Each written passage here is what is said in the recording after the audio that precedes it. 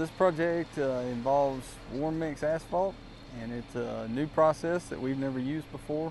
Basically takes the same production mechanisms that we make hot mix with, but we foam water into the mix, and so we're able to produce the mix at a lower temperature. Around 275 is what we're making this mix at, which reduces the emissions that you ordinarily see from hot mix.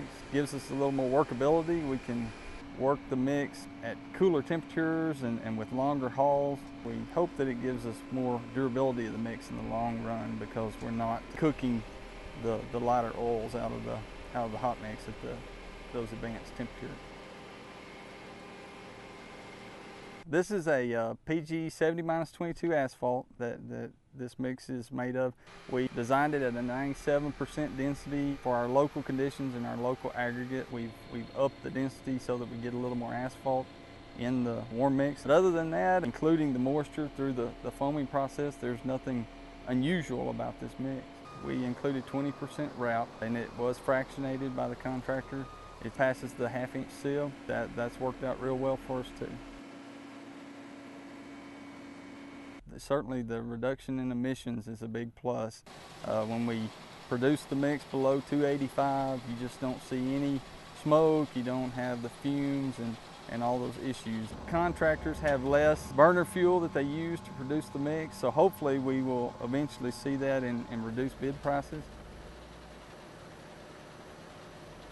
We started out with a breakdown roller, a pneumatic, and a static steel wheel. We were able to completely remove the pneumatic roller because of that increased workability that we got from the warm mix. And another advantage just in dealing with the traffic is we can turn the traffic back on that mat quicker. The differences that we've seen between working with warm mix and working with hot mix is not significant, and we believe that warm mix is going to have a big future in TxDOT. The only question left with warm mix in my mind is, what is the long-term performance effect of the warm mix? You know, we can only answer that through research and time. This surface was laid in October of 2008. In August of 2010, Jesse Fleming reports that the warm mix on US 183 is performing well, very comparable to other hot mix and warm mix that was placed before and since that project. We have not seen any premature failures or distresses. It is still a little early to know for certain if the mix exhibits slower surface oxidation tendencies than hot mix.